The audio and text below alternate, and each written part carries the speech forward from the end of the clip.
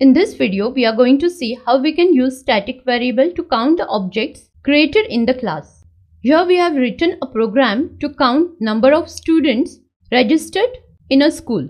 We have defined a class named student. We have defined two instance variables, name of type string and roll number of type int. We have a static variable school name of type string and it is assigned value AAA.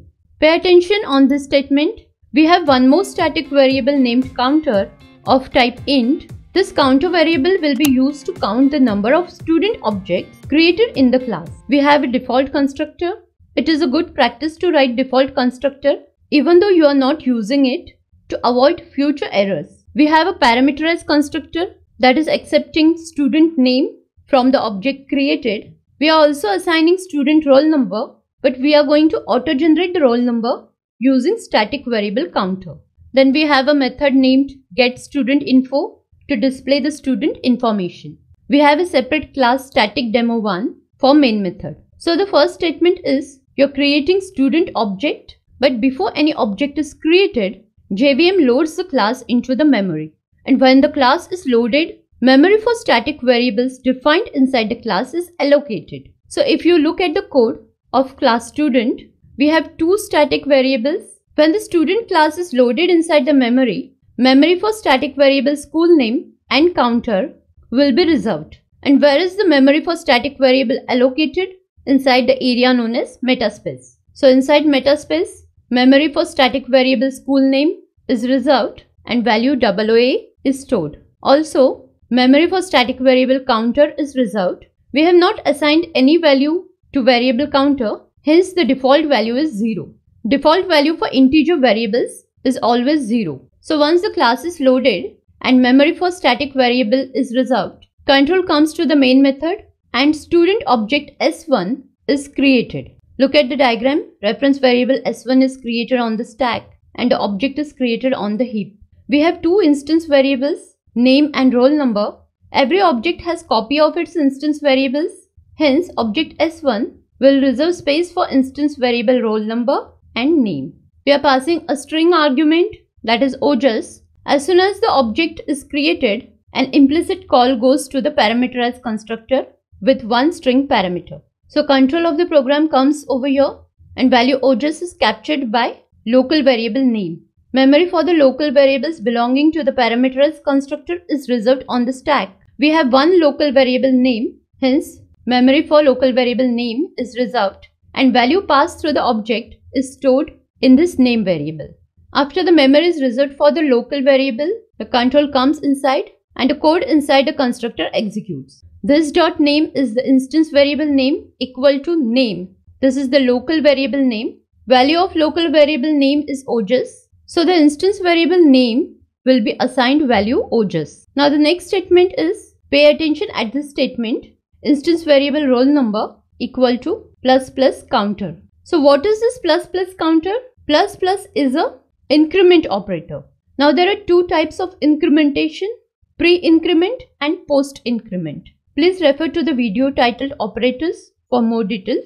Here in our program, we are using pre-incrementation method. Pre-incrementation happens when the increment operator precedes the variable.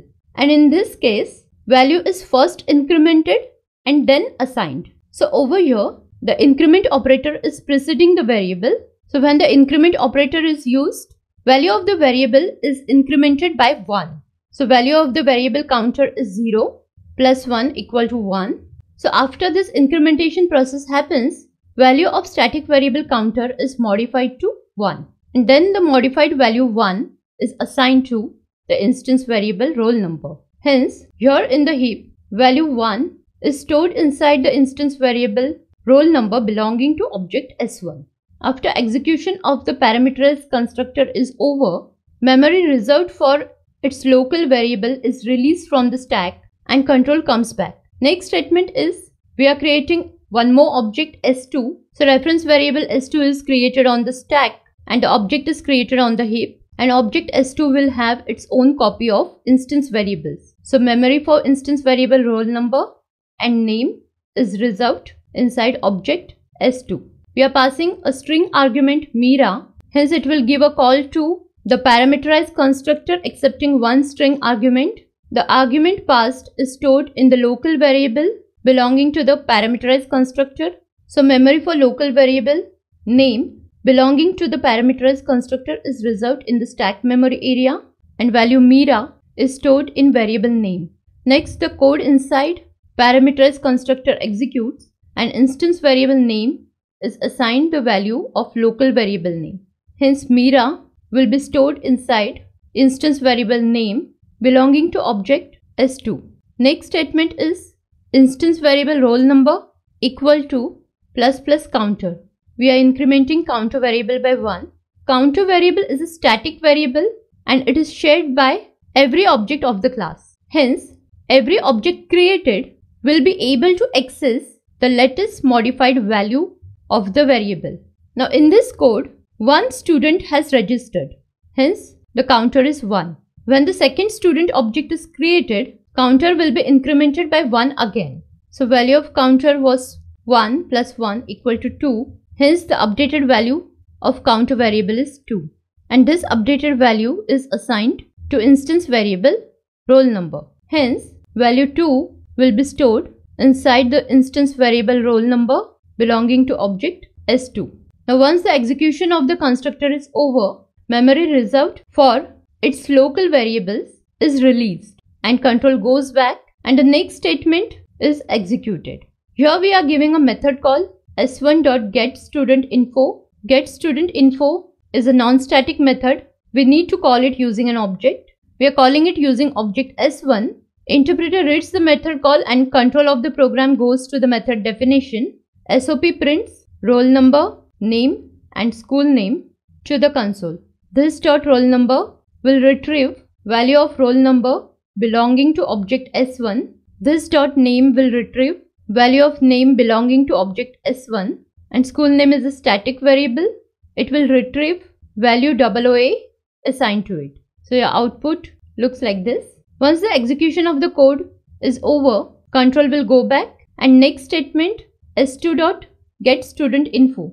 This is again a method call using object S2. So control of the program will come to the definition of the method and the code inside the method executes. We are calling the method using object S2. So this dot roll number will retrieve value of roll number belonging to object S2. This dot name will retrieve value of name belonging to object S2 and static variable school name will retrieve its value. So the next output is also printed. This way you create n number of objects. The value of counter variable is incremented by 1 and it is a static variable. Hence every object will be able to access the modified value. So this is how we count the number of objects using static variable.